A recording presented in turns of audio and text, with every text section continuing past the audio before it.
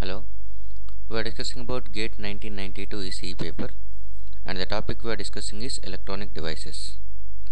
This is second 1 mark question, came in 1992. A PN junction with a 100 ohm resistor is forward biased so that a current of 100 milliamperes flows. If the voltage across this combination is instantaneously reversed to 10 volts at t is equal to 0, the reverse current flows through the diode at t is equal to 0 is approximately A 0 milliamperes, B 100 milliamperes, C 200 milliamperes, D 50 milliamperes. Given that one, a PN junction with a 100 ohm resistor is forward biased such that a current of 100 milliamperes flows. At t is equal to 0, the voltage across this combination is instantaneously reversed to 10 volts. So we need to calculate at t is equal to 0 what is the reverse current flowing through the diode, whether it is 0 milliamperes, 100 milliamperes, 200 milliamperes or 550 milliamperes. Correct option for this question is B, 100 milliamperes. Look at the details. Before t is equal to 0, that is t less than 0, the diode is forward biased such that current of 100 milliamperes is flowing, and the combination is nothing but diode along with a resistor. So this is what the diagram we can draw.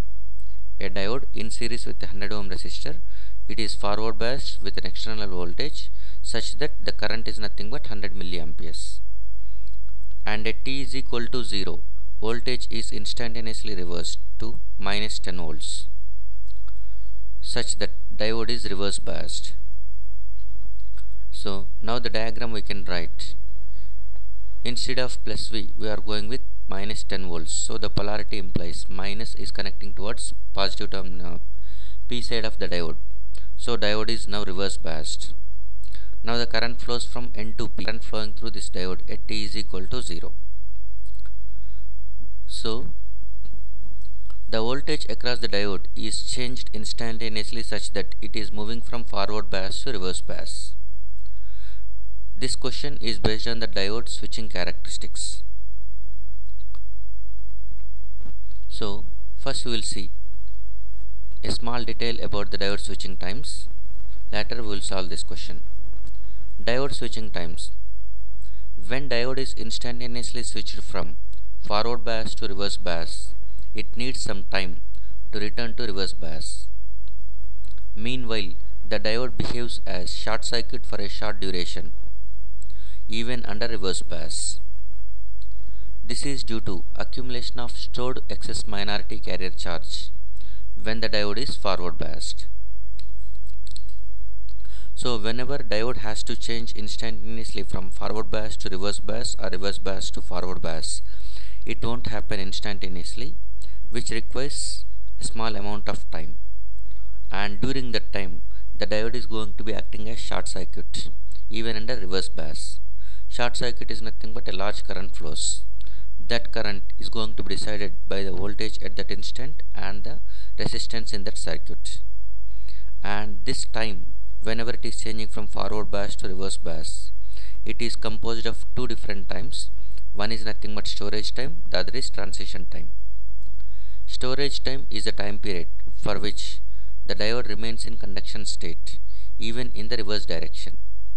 That is, the diode is going to be still on even though it is came into reverse bias, reverse direction. During this time, excess minority carrier charge on both sides of the junction is removed. Transition time is the time elapsed in returning back to reverse bias completely. So we can define the entire time as the time required for a diode to change from steady state forward bias to steady state reverse bias is called as reverse recovery time, which is the sum of storage time and transition time. Similarly, if a diode is changing from reverse bias to forward bias, that time is called as forward recovery time. But forward recovery time is very much small compared to the reverse recovery time. So diode switching times are dominated by reverse recovery times. that is when the diode is changing from forward bias to reverse bias. So now in the question we are going to calculate the current at t is equal to 0 only. That is nothing but we are in the initial state of changing from forward bias to reverse bias. Just we are entering into the region of storage time. During storage time, even though the diode is going into reverse direction, a large current flows because diode still act as short circuit. So by that time the current is going to be calculated, the voltage present at that instant and the resistance of that circuit. So now the diode is acting as short circuit, total resistance is only 100 ohms and the applied voltage is minus 10 volts. So IR is equal to VR by R. So 10 by 100 ohms, which is nothing but 100 milliamperes. So this current is flowing from N to P.